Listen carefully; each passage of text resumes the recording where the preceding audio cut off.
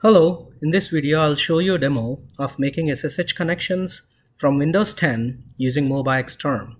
First, you need to download MobaXterm app, which you can easily find from Google. You can download the Home Edition, either Portable Edition or Installer Edition. Installer Edition requires admin privileges, Portable Edition does not. Once you download and install either version, you can search for MobaXterm from the Start app and simply launch the app. It should be launching now. There you go. Once it's launched, now depending on whether you want to connect from off campus or on campus, and depending on which server you want to connect to, you might have to launch a VPN.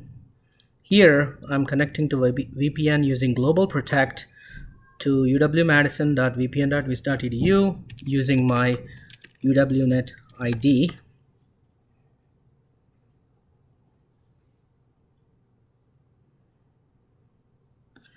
Once the VPN is connected, you can start a local terminal and you can SSH into a server. You need to know the IP address or the name. Here I'm using the IP address.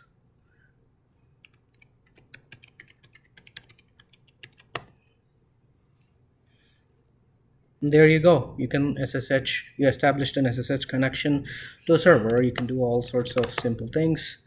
Now you can also establish shortcuts by editing your bash RC and establishing an alias.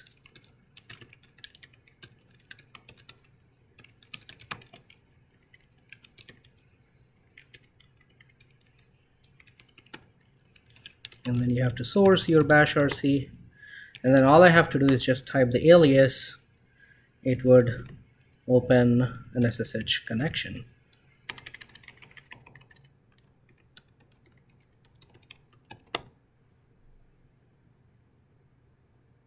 I mistyped the password, so I'm going to type it again.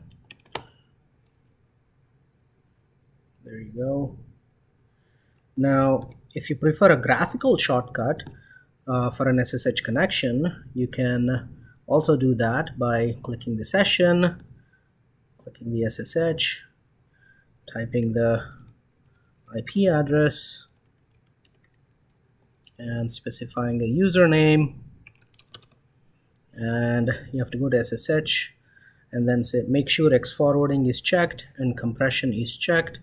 You can go to the bookmark settings and give it a readable name. For example, I'm going to say Anatol Bender, and then you can see that there's a bookmark here.